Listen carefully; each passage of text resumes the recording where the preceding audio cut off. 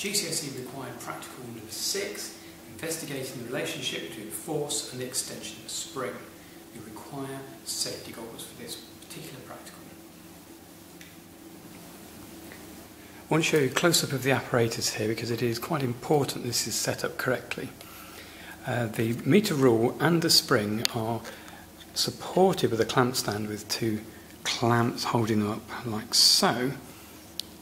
But it's important to align the end of the ruler with the very end of the spring itself.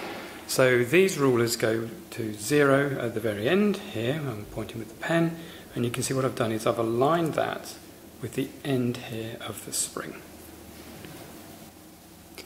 Now, to avoid errors when we're measuring the length of the spring, what we need to do is we need to mark where the spring, very bottom of the spring has come, and I'm using some of these small post-it notes, and what I'm going to do is I'm going to find the very bottom of the spring there,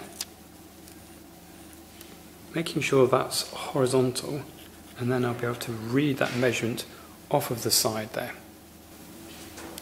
So the first measurement is to take the initial length of the spring with no load attached at all. And you can see we positioned this post-it note in the correct location to start with. So this gives us a reading of exactly 5.0 centimetres.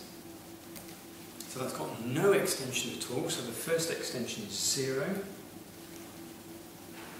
So that is my original length of the spring, 5.0 centimetres. Now I'm going to apply a load, and we're going to take these 100 gram masses to be 1 Newton. That's good enough for this experiment. Of course, it's not quite right. We could find those to a better level of certainty, but I think that will do for today. So we're going to add that on there, allow it to stabilise, and then mark the position of the very end .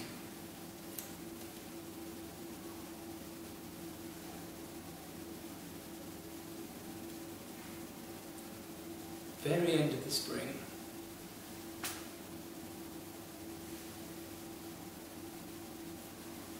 And then take a reading. So now I've got 7.8 centimetres. So the extension of the spring is 7.8, subtract off the 5, so it's 2.8 centimetres.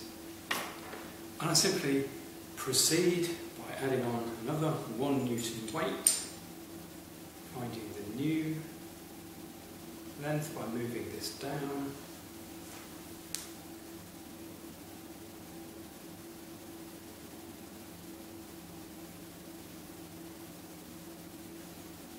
Just allow that to stabilise. That's good. 12.2 centimetres. Subtract off the original length, so that's still the 5, so that's going to give us 7.2. And we keep going.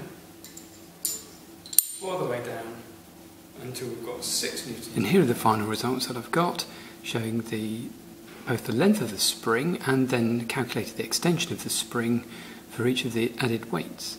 The job now is to plot a graph showing weight on the vertical axis and extension on the horizontal axis.